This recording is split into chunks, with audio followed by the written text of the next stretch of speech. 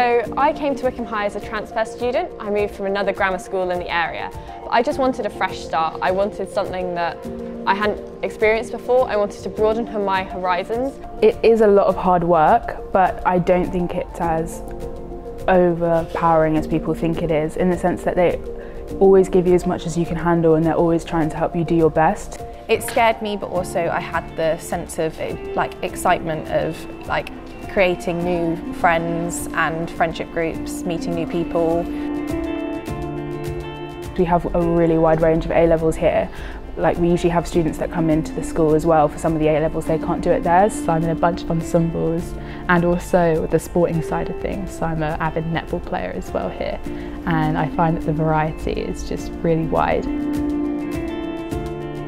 And there's no hierarchy, there's no levels to it. It's just a group of people who are all here for pretty much the same reason, and we're just all friends. Although we're all girls, that we're all so different, and there's so much diversity in the school that it's quite amazing, really. And you can definitely relate with the teachers more at the school. I get one-on-one support for my university application as well, which I haven't seen at any other sixth form.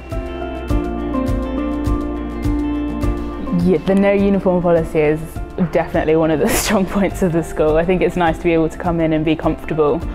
I've had the independence and the freedom in sixth form to sort of grow into this adult who's ready to go to university. I'm not quite there yet.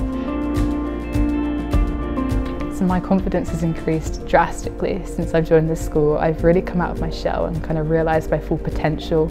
And I think I'm ready now to face the world ahead of me and be proud of where I've been and where I'm going to go.